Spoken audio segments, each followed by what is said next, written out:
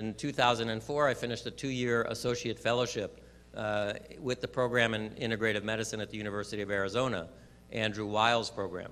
And I learned a lot more about botanicals. And now I understand that when you extract the active component from a plant, you really take it out of the balance that nature gave it. And you remove it from the yin and yang. And you remove it from the supporting stroma of other compounds in the plant that may balance the effects of one single agent that's removed.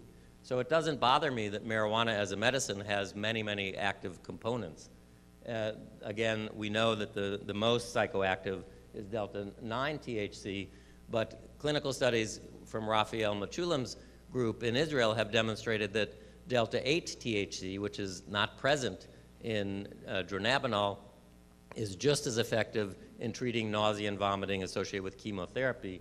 In addition to the cannabinoids that come from the plant, we also make our own cannabinoids, just as we make our own opioids, our endorphins. We form these endocannabinoids, our body's own cannabinoids, on demand as we need them. And they participate in a wide range of biological processes, and they are subsequently degraded when they're no longer needed. Now, this is a schema which shows the synthesis of endocannabinoids here and how they act on the CB1 receptor, and I just want you to look at the various activities that they're felt to be involved with. Control of appetite, immune function, muscle, pain, intraocular pressure in the eye, cognition, emesis, which is vomiting, neuroexcitability, reward, and thermoregulation.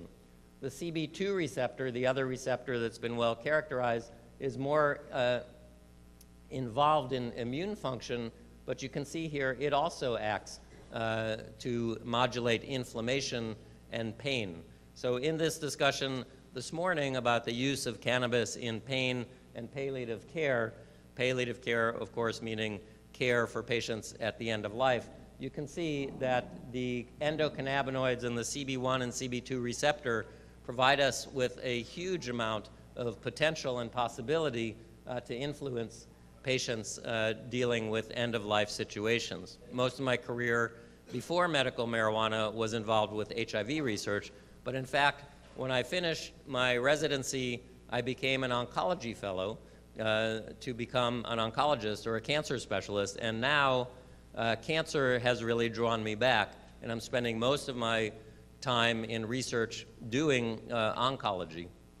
And in cancer, if you just look at these list of symptoms, this is a drug company slide, but it shows you symptom management challenges associated with cancer, and it couldn't have been a better slide for showing the benefits of cannabis. Whoops, let me go back. So the symptoms that are listed are weight loss, cachexia, which is, as we know, weight loss, early satiety, which means getting full quickly, anorexia, which is loss of appetite, moderate to severe pain, anxiety or depression, and acute nausea and vomiting.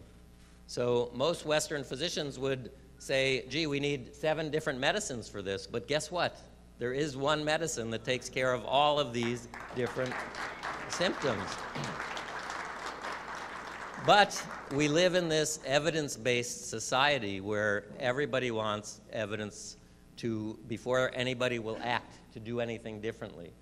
The evidence with regards to dronabinol, delta-9 THC, and sesame oil, marketed as Marinol, was good enough in 1986 to have that drug approved for the treatment of nausea and vomiting associated with chemotherapy. Now, 1986 was before we had our more potent anti-nausea drugs available that we have today. In 1992, on rather slim evidence, the indication for prescribing Marinol was increased, and I think it's important to read the words, for the treatment of anorexia, or loss of appetite, associated with weight loss in patients with AIDS. It's not for the treatment of weight loss, because in the placebo-controlled trials that were conducted, dronabinol did not lead to increased weight compared to placebo dronabinol. It led to increased appetite.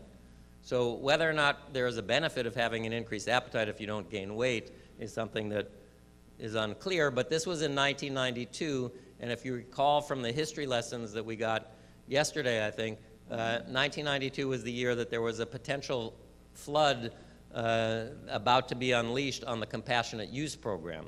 So the government shut that down, and then to say that there is something that we can give patients, they said, here, we'll expand the indication for Marinol, even though the evidence was really not that strong. Well, when we started giving our patients with HIV-related wasting Marinol prescriptions, they'd all come back and say, you know, it's okay, but it's a little bit difficult to regulate, and it makes me awfully zonked. And if we look at the pharmacokinetics of THC taken by mouth, our patients were right. In general, the bioavailability, or how much gets into the bloodstream, is low, 6 to 20%, and variable. The peak concentration of THC that occurs in the plasma following an oral dose occurs at about 2.5 hours after it's taken. So if you're trying to take this to increase your appetite for breakfast, you sort of have to get up pretty early if you want to have an increased appetite. Also, when taken by mouth, THC, whether it's dronabinol or whether it's baked in brownies, is degraded by the liver into a bioactive metabolite, an 11-hydroxy-THC, which isn't formed as much when it's smoked. And that's why people, when they take Marinol or eat brownies, tend to be more sedated than stimulated, if you will, because of the increased production of this secondary metabolite. So that's why many of our patients in the early 90s were frequenting Dennis Peron's huge cannabis buyers club in San Francisco, and many of those that sprung up when Dennis's was closed to obtain actual marijuana instead of Marinol. And again, what we know is from the kinetics of smoked THC that the peak absorption occurs at 2.5 minutes after smoking, with then a rapid decline. So the curve looks much more like this compared to what you get when you take it orally, where you have a much lower peak that lasts for a much longer time. And smaller amounts of the 11-hydroxy byproduct are found. So not only can patients titrate the effect better, but there is a cleaner effect as well. Now, this is a slide I made just from listening to Dr. Piamelli's presentation yesterday, sort of condensing a lot of his talk into one slide. Again, with regards to cannabinoids and pain throughout history, the association with cannabis and pain relief has been there. It's known that the brain regulates pain and also processes the pain experience that occurs elsewhere in the body, i.e. the pain is not occurring in the brain. The endocannabinoids that we have are there to centrally regulate our interpretation of the pain phenomenon. And they also work directly in the periphery via the CB2 receptor, via their anti-inflammatory activity to curb the pain sensation. And again, somebody else yesterday was mentioning the effect that endocannabinoids have on memory. I think the best description in lay language of what endocannabinoids do is in Michael Pollan's book, The Botany of Desire. I don't know if people have read that, but it's a wonderful book, and he really describes very clearly that endocannabinoids are there to help you forget. So while I'm standing here talking to you, I'm not thinking about the ocean and that she went on an eclipse and I did, and that I know this person in the back there, you know, so I'm sort of focused. And so when you displace your endocannabinoids with plant cannabinoids, suddenly you lose that ability to forget, and everything becomes, wow, new. Anyway, so why do we have these endocannabinoids? It's probably to help us forget pain once we've processed it. That maybe is how the whole systems are linked together.